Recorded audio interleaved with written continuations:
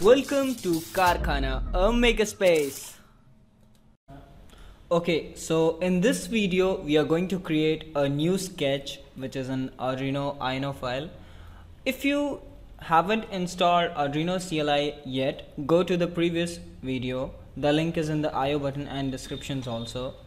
So let's start it.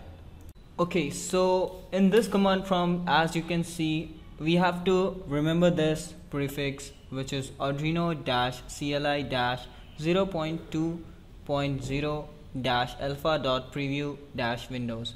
Then we have to give a space and then write our command.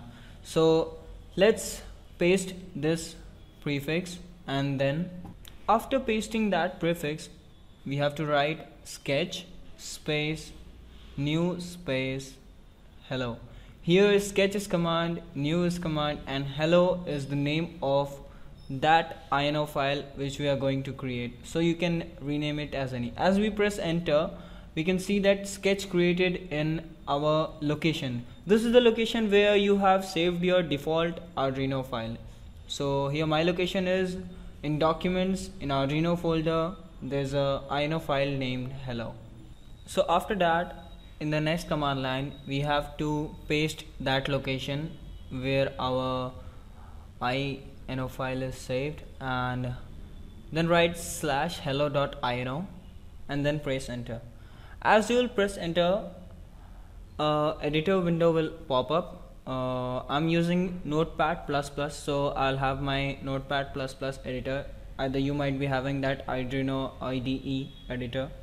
So let's move forward. Here in your editor, you can write your Arduino program. I'm going to write a simple blinking LED program, so you can see that. So the similar way we have to write our programs in our editor, and then we have to save it. After clicking on save, there will be shown in the editor that your program has been saved. So stay tuned, because in next video we are going to show you how to compile and upload that INO file to our Arduino board using command line.